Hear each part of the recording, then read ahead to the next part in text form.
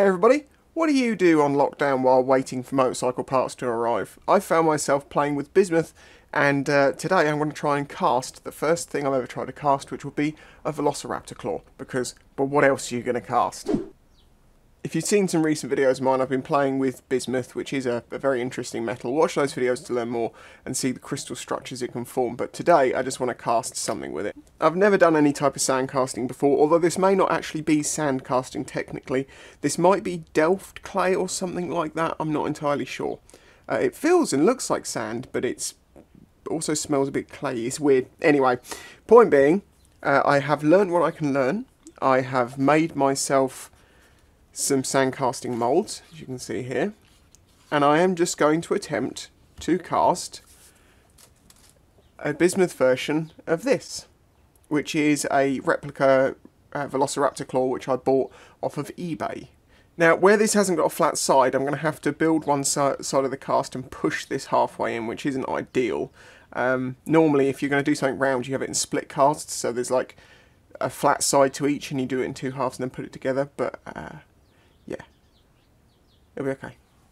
Right, so I need to melt the metal. I think this will be enough if I fill it up to do it. I think. If it's not, I guess we'll do it again. But it will be the easiest thing to pour with. So I just need to put that on there, turn up the heat and let that get to melting. So when this clay arrives, it comes in a block, a really hard block, and you have to break it up. And I believe one of the easiest ways to do that, and I've already been doing this, as you can see here, although this is starting to sort of re-solidify, is to just chop it.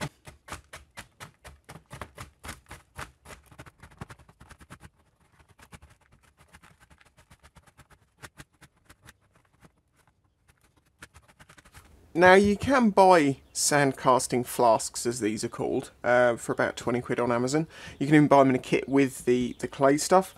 But I felt cheap after spending so much recently on bismuth, and I thought I'd make one for a few quid out of a piece of wood. I think this will work well. As you can maybe tell, or maybe not tell, this has two sections to it. That is because I thought it would be good to have two small sections. It was not because I realised that my clay wasn't enough to fill this whole thing. Can we agree on that? Yeah, okay, thanks. So the claw itself will fit very nicely in here, so what we need to do is fill this up.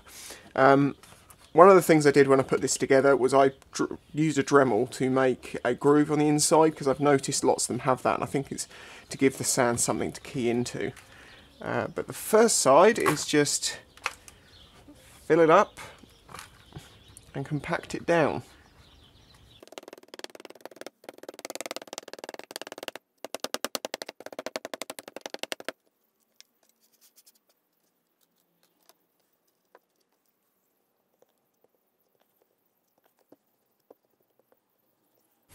I'm really concerned as to how hard this sand clay is. This is supposed to be for fine detail, but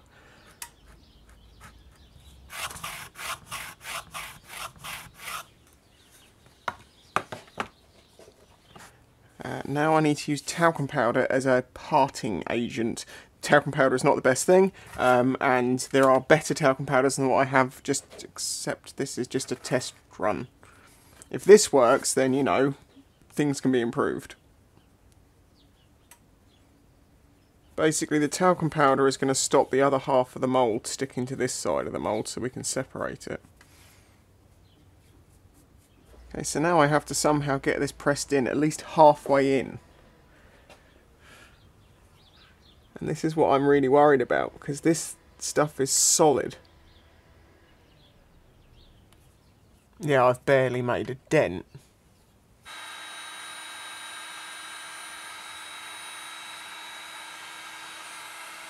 Plan B, let's think about this.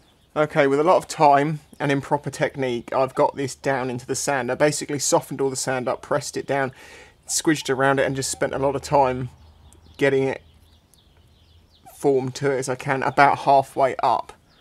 Well, it needs to be halfway up, so I need to build this a little bit up. I'm not having another fail day, so even if this is bad, I want to make something. Right, so that then belongs on there like that. don't use this as a reference. I even know this is wrong. But I just want to give it a go. You can't even really sieve it. Right. I'm just going to go for it.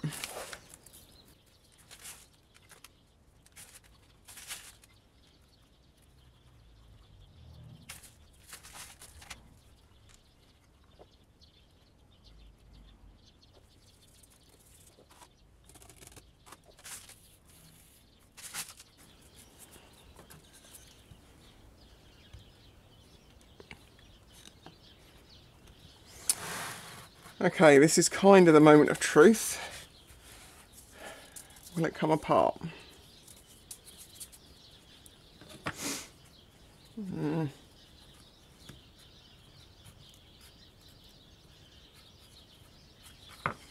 think it might.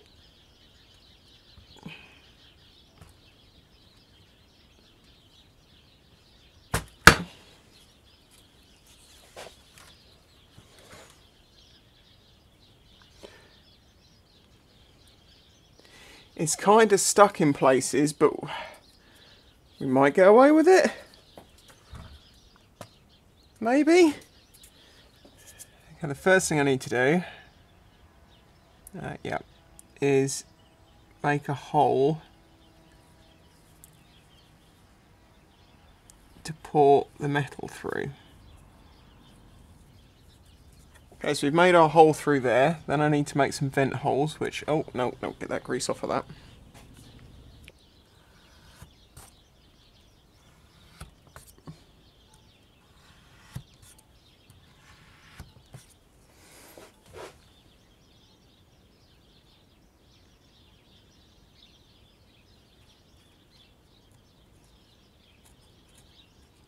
I know this is a terrible, terrible mould, and this is probably going to completely fail, and the flashing's going to be horrible, but I'm this far in,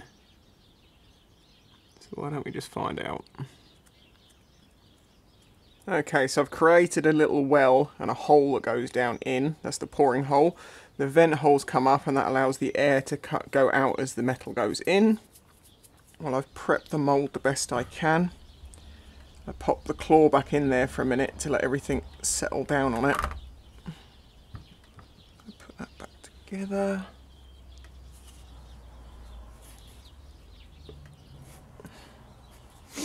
I'm just going to pour it.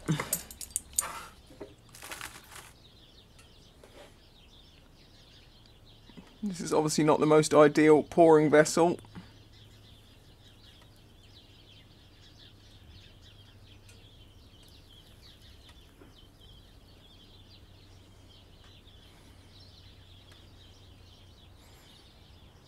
I'm not very confident about that.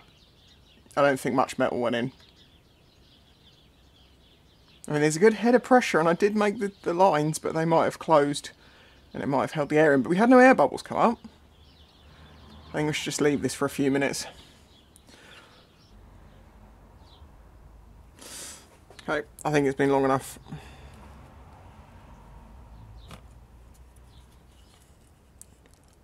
Oh my god.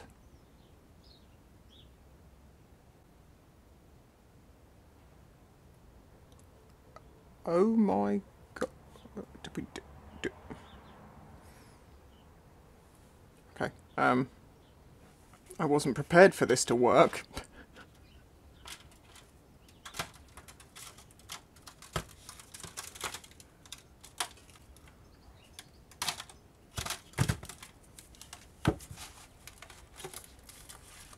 Oh, it's so much softer when it's hot. I bet you're supposed to warm this stuff up first.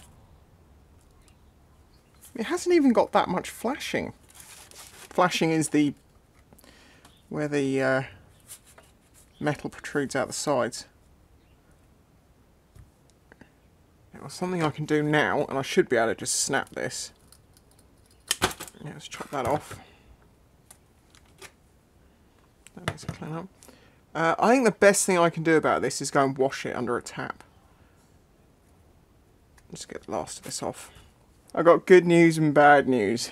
Good news is it's not as bad as I thought. It's actually full, which means it takes a lot less material than I thought. Bad news is it solidified, it blew out the other side. But I will still clean this up.